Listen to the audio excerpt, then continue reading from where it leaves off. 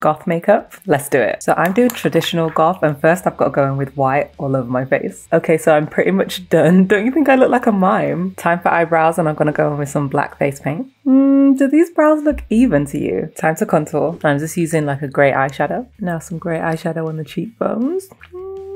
Another trust the process look. I feel like I'm becoming part of the Addams family.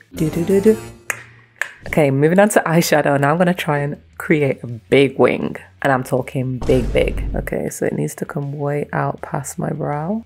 About there. I don't know why I always get so nervous when it comes to doing liner. Okay, now I'm just gonna start filling in the outer wing first. Now just blending out that black eyeshadow. And I'm just adding little details as well right here. Okay, time to add some mascara. Guys, do you have naturally long lashes or tiny baby lashes like mine? So for lashes, I feel like we need to go big. So I'm gonna double up and put 2 pairs. Hopefully it doesn't weigh down my eye. Okay.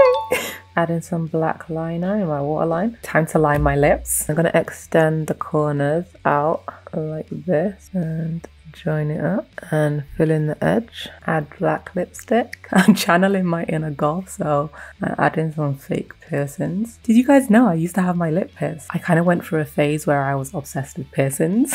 And can you believe I used to have 17 piercings in total? That's crazy. Add one to my nose. I need to add a few more finishing touches, so who's ready to see the end result? Okay, here's the end result. I added all the finishing touches, but what do you guys think? Is it a hit or a miss? Should I make a series out of it and do other goth style makeup looks? Comment and let me know if you guys would be interested in seeing that. Make sure you hit the like button on your way out and subscribe to my channel if you haven't already. What are you waiting for? Thanks for watching.